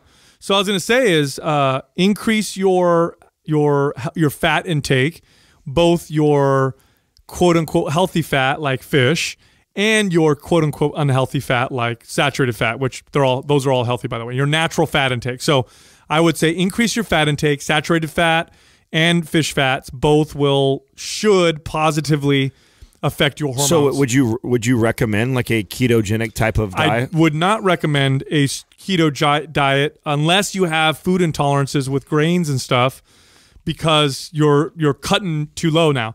I think you should go low carb, More like a paleo-esque. Yeah, like more of a paleo diet. Actually, on at Thrive Market, you can. There's a little drop down. We just found out that like last week that you can actually the drop down options. Right. There's a drop down option. You can click on paleo and then look at all the food options for paleo. So I would say bump your fat intake, and then here's the other thing, which you can also do at Thrive Market. Now that we're talking about it, ashwagandha, great herb that's adaptogenic that helps balance the body out. And here's the other one, evening primrose oil.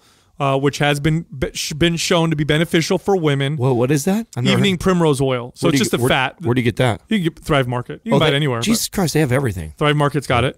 So ashwagandha, evening primrose oil, bump your fats like a paleo type diet and do everything Adam said. And again, we don't know your individual case, so bear with us. Right, yeah, keep in mind that it is generic advice. But generally, that's the best advice. Right. Next question is from Kevin B. Sherman. What are a good substitute exercise for deadlifts and barbell squats? I wanted to put this in here because we haven't answered a question like this in a while. We used to get this a lot when we first released MAPS. Obviously, there's deadlifts and squats in there because we all think they're staple movements that everybody should be doing. Right. So we get a lot of people pushing back and being like, "Well, what if I can't do deadlifts and squats? What should I do instead?" So it's been a long time since we've addressed this. I think we've got quite a bit more people listening to Mind Pump now that we should address this issue. And I think starting it off with, I don't think that anybody should substitute for deadlifts and barbell squats for the most part. There's always exceptions to the rule, but the exception is not what most people think it is. Most people are thinking like, oh, yeah, well, I'm the exception to the rule. I have low back issues, or I have this going on, or I did this surgery, or I had this. Right. So I had a herniated disc. I don't want to do that. So, you get and it sucks because I know a lot of that is perpetuated from our fucking medical system, dude. Oh, yeah. Is from somebody going and getting a surgery or somebody going in with chronic pain and the doctor telling you not to do these types. Just want to put safety tape. Yeah, there you go. Everything. No more doing basic like human movements. I fucking hate that. That's why I wanted to come out. The goal should be to be able to do those movements. Right. And that's how I feel about these two exercises is regardless of your goals, weight loss, muscle gain, athletic performance, doesn't matter what it is, if you cannot do a barbell squat or deadlift, then I wouldn't even be following one of our programs to a T. I would be using tools from it, for example, like Prime Pro. I would be using it and Prime to get to the point where I can perform a squat and deadlift. In fact, my regimen would be built around that. Would be, okay, my goal isn't, my long-term goal is I want to lose 20 pounds of fat. Well, what's the limiting factors, right? Is it the ankle mobility? Is it, your hips, internal, external rotation? Where do the discrepancies lie, and like what can we address to get you in to feel comfortable with these gross motor movements? Right. The point is, if you have chronic pain or you've got this disc issue, you have all these things that are going on, the squat and the deadlift, those are functional movements that the body should be capable of doing. So not doing them is not the best route. Now, me saying that, I'm also not telling you, oh, well, Adam said that, and even though I got a bulged disc, I'm going to go fucking squat with 200 pounds anyways. Right. I'm not recommending that either. No, the goal is to be able to do them, because let's break them down for a second. Forget that you're doing a barbell deadlift and a barbell squat, okay? What you're really doing is you're working on your ability to lift something off the floor or hip hinge, or your ability to squat down in a squat position. Both of which are fundamental human movements. Both of which, if you were not able to do either one of those, your quality of life would be considerably reduced, just because daily life requires those kinds of things. So that's why they're so important, and that's why your goal is, if you can't do them, to correct imbalances and get yourself to a point to where you can do them. Now, that all being said, the question is, what are good substitutes?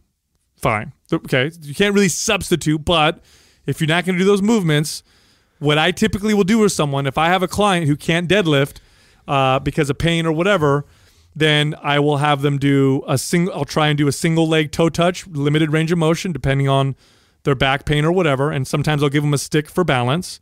So single leg toe touch. You could do hip bridging on the floor, which helps a little bit with that. And if someone can't do a barbell squat, then split stance squatting movements are typically a second best option. A Bulgarian split stance squat, which is more difficult. An easier version would be a lunge, and you can limit range of motion there, and you can hold on to something for balance. But you can do those kinds of movements and, you know, not necessarily make up for the missed ones. God, I hate even giving that advice because, like you said, it's such a both of them are so Listen, if you take a shit or you pick things up off the ground, you should be deadlifting and squatting. Does. Yeah. Right. Sometimes I do both at the same time. Right. So if you are capable of taking a shit, if you are capable of picking something up off the ground, then learning to properly squat and deadlift is arguably one of the best things that you can possibly do. Now, in reality, a lot of people struggle with that. And the reason why I speak so passionately about this is because I wish somebody would have yelled this at me. I wish somebody would have been in my face when I was 25 years old doing leg press and leg extensions because my low back always hurt every time I did squats. I wish the motherfucker got on a radio show and said, don't do that to yourself. You're only hurting yourself long term. Right. Fuck all this other bullshit you're doing inside the gym. You're going to lose function. Right. Get to the bottom of why you cannot deadlift. And this is exactly why we built Prime and Prime Pro, was because we know this. We know this exists. We know that it's more predominant than most people want to talk about and say. There's a ton of people that are avoiding these two movements.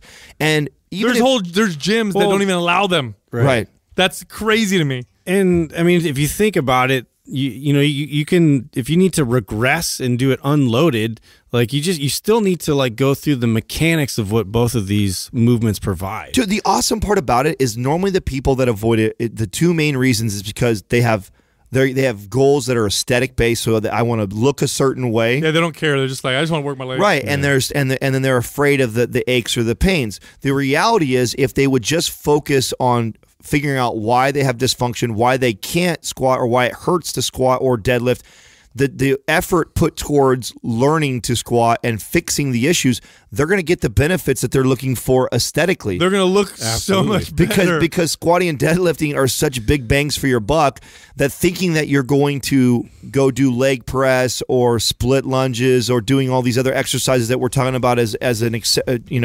replacement to that, none of them are. Nothing is going to train your CNS. It's just that they're looking at the long term now instead of having these like sort of short term things that are driving them. This is a process, right? You know, and it's daunting for a lot of people to be like, well, I have to address like, you know, pain. Why can't I just like jump on and do some leg extension in the meantime so I get a nice pump out of my legs? Listen, I mean, I'm gonna have to regress everything where I'm coming from right now. Yeah. Here I'm about to get, I'm just about to start my rehab process really soon here, and I'll be bodyweight squatting. And I'll probably be mechanically broken down a little bit because I've spent the last 6 to 8 weeks with a fucking 6-inch heel on one side, not squatting, not moving probably. Sexy. My body has been overcompensating on one side. You better believe I'm going to go into a squat knowing that I'm going to be mechanically broken a bit. I'm probably going to go back to some default patterns that are not healthy or good for my body. And now it'll be work, and it'll be boring, and it'll be tedious. But the thing is, once you address it and you start working towards it, all these other benefits that most of these people are chasing will come along with that. And I feel so passionate about it because I was also like this. I was also somebody who avoided those movements, and I'm also somebody who just figured he had low chronic back pain, and it was just genetically if you look at my family, there's extreme lordosis in almost all of my uncles, aunts, grandma, grandpa, my mom. Like, it's in our family. We have this excessive curve in comparison to everybody else. Like, naturally I have that. So that doesn't mean I'm just fucked. But it does mean that I have a predisposition to probably head in that direction to where I'm going to have low back issues. And if I follow down the same path as my uncle, my mother, my grandmother, I'm going to end up having back surgery if I don't address it. So this is something that I have to put that extra work in to avoid that. And it reminds me every time I don't. Next question is from Jervin Dial. Where's the weirdest place you've gotten head? Doug was so hesitant on Adam, this. where's the weirdest place you've given head? Do you know what this reminds me of? Oh, God. This was, so do you guys ever watch the, do you remember that game show, the Newlywed Game? Yeah. Yes. Great show. So they don't have it anymore, do they? They do. Okay, so back in the day, it was really popular, and it had these newlyweds, and they would ask them questions about each other, and some of them were embarrassing. That was classic. And there's this one classic moment, and it happened in like 1960 something. So it was like during that period of time when everything was kind of like taboo on TV. Like, you barely showed a husband and wife sleeping in the same bed. Wait. Was this the one where it asked, like, what's the most uncomfortable place you've had sex? No. He said, I'll tell you right now. He asked, let me finish. No, that's not what she said. That's not what the question was. I know where you're going. In the butt. Yeah. That's what she. So the question was, where's the weirdest place you've made whoopee? Which means like, where's the weirdest place you've had sex? Right. And the girl goes, in the butt. Yeah. Okay, that's what it was. Yeah. So you both have heard that one. Yes. Oh my God, I died when I heard that one. Oh man, for me, I mean, okay, movie theater probably. I know that's like cliche, but in real life, did you cut the hole in the popcorn box? No, do the old school move, like 1950s style. Yeah. Sam, she looks like she really wants that popcorn. Yeah, she's hungry. She's a hungry girl. Why are you biting the extra large tub of popcorn? This one needs more butter. No, it was movie theater, and it's it sounds cliche. You see it in the movies, but here's the reality of doing shit in a movie theater. Were people right next to you? There's a lot of people in there. Yeah, I was gonna say, were you guys have your own like lane to yourself? No, in the back, in the very back, there were people in the theater, but it was in the very back. And I feel like you have something better than that. I don't know. I don't know what's weird. What else? I mean, what would be weird? Something that comes to mind that I know was definitely because I can check off the movie theater one also, which that was like we sat in the back and it was all right. That wasn't like to me it wasn't as scary. That's like that'll get you put like if you get caught doing that, you'd be on a list right now. The weirdest, so it's a big deal. I wonder if people still do that. The weirdest I had it was a New Year's party at my house. I used to throw these epic New Year's parties at my house. And the night was winding down. It was like midnight or 1 or so, and the house is. I mean, I've got tons of people in my small house. I only had a 3-bedroom, 2-bath condo, and the place was loaded with people. So I've got people sleeping 2 on a couch and floor and all over all the rooms, and multiple people in my bed, and so it's just like a shit show everywhere. And my best friend and I are sleeping in my bed. And in comes oh my bad. In comes well, we're not even sleeping. We're just kind of laying there, right? But we're on my bed, and in comes a couple girls, and one of the girls, she comes up the bottom of the sheets and literally, and I had like basketball shorts on, and she draws my shorts down, and then she just goes to town, and I'm like sitting up talking to my buddy at the same time. So this is all going on. Like him and I were mid conversation. Like don't like skip a beat. Right. And we're having conversation, and she kind of comes up the sheets, and I'm like, what? I'm going to be cool about it. Like, she's not going to really do that. Like, she's not, she's pulling, she's trying, I think she's thought doing. you were going to stop her. Right. I think she thinks I'm going to get nervous and freak out and pull my shorts back up and, oh God, like that. But I'm being cool, and I'm talking to my boy, and I'm talking to her, and I'm like, yeah. And I'm like, oh, she's doing this, right? We're going to do this right now. And then sure as shit, right in front of my boys. Did she go the whole distance? Yeah, the whole way. While you're with your buddy? Yeah. So that was weird. I did. Wow. While you're talking to your buddy? What did you say to your buddy? Well, I didn't say That's much. Awkward. Did you look at him in the eyes and everything? No. What the hell's wrong with you? That's what I'm thinking. No. Yeah. Like if I was sitting next to Justin, I'd be like, I can't finish, bro. Like, I don't know if it was like his face just all of a sudden. Yeah, man, that's a great story. Hey, listen, tomorrow when we go back to work, we need to get 50 leads. We need to get all these clients. I'd be like, how do you do that? I don't know if it was more weird. Eye starts twitching. I went through with it and I didn't stop her, or it's more weird that my buddy stayed there. Because I feel like if it was the other way around, like he saw. Of course it was weird. It's we're sitting on top of. We're not on. We have a sheet kind of over us, and we're on the bed, and we're kind of sitting up. My God. You know, and she went in there, and so. That's funny, 100%. Man. He was fully aware of what was going on. I think if the shoe was on the other foot in this case, or the mouth was on the other dick here, I would have. Yeah, let's correct that. I would have looked at my buddy and exited the room and been like, I see you're busy. But I think he was so surprised that it was going down that he wanted to watch and see if this was like, really going to happen. Right? Literally going She's down. a champion. Yeah, I would say that was probably the first when you said weird. I think that you win because mine sounds a lot like a porn. You know, the way that this went down. But it was like... Do tell. No, but my roommate didn't know that it was going on. So it was more like we had a dorm room that, no girls were allowed in the dorms. And so I had... Oh, not your rule. That's the rule of school. No, it was the rule of the school. Okay, I thought you guys were like a clubhouse. No girls. Yeah, no girls allowed. Like we're like 20-something years old. Yeah, no. So I went out with this girl, and then I snuck her in, past the RA, and then we got into the room and started messing around and stuff. And then I heard my roommate come back, and it's not like he would have been a dick or anything and like, told on me or anything to the RA, but like I was just like, oh no, I was like, hide, because I didn't want to cause any attention. And so she's like hiding underneath this desk, and I started talking to my roommate, this and that, and so she just pulled my pants while you're talking to your buddy? I'm talking to my buddy, and then she started messing, and she thought it was so funny looking up at me and stuff, and I was kind of freaking out and like frozen, and my roommate was asking me all these questions, and then he finally left, and we finished up. But yeah, it was like it was so awkward. I didn't know what to do. I wasn't about to finish. I don't know how you finished. Yeah, dude. Public sex is weird. No, maybe because I had practice. I had other situations that happened to me before that. Okay. I had another one where we were on a party bus where we had a bunch of call girls with us, and I had two of them on the back seat with me, and they just thought they would just go to town on me right there in front of everybody, and it's just weird, It's and I think when you're a young man, you're just gonna gloss over that. No, well, it's just weird, Well, this weird stuff. Yeah. Well, it's okay. So I tell young men that like think about these types of stories, right? That have never had this happen. I tell think them, they're a lot cooler in your head. Absolutely, and that's where I'm heading with this. Is that when you talk about threesomes, public sex like that, crazy things.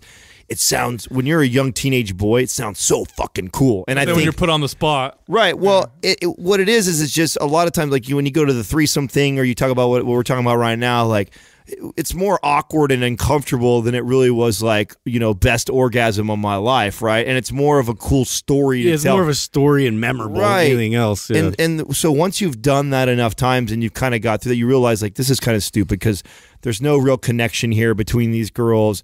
I don't really, it's not even a good orgasm. It's halfway weird and awkward.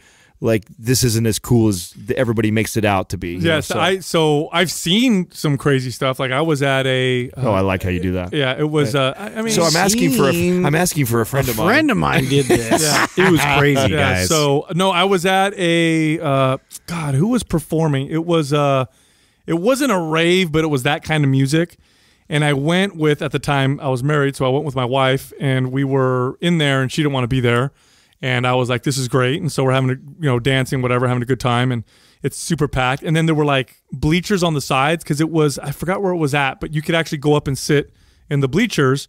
And I look, and there's a lot of kids there. I'm obviously way too old to be at one of these things. And there are these fucking kids. They're probably 18, 19 years old. I don't know. And they're just hanging around talking to each other, and the music's loud. And there was a girl sitting on her boyfriend, and her skirt is hiked up. And she's clearly pretending like she's not having sex, but she is. I think they were really drunk or on something. And so I walk by them and I look and I'm like, and I told my wife, I'm like, are they? And she's like, oh my God, she's having sex with them, but they're trying to act like they're not. That was one of the weirdest things. And I also saw on an airplane, here's another one. I was on a plane and it was a long flight, and there was a guy and a girl and like kind of across from me diagonally so I can kind of see him. And he had a blanket over his lap. And she had her hands under the blanket, and then very so slowly, you would see the blanket rise and go down. Rise. And she was giving him I saw that in a park. She was giving him the slowest hand job of all time. I'm like, they're going to be there forever.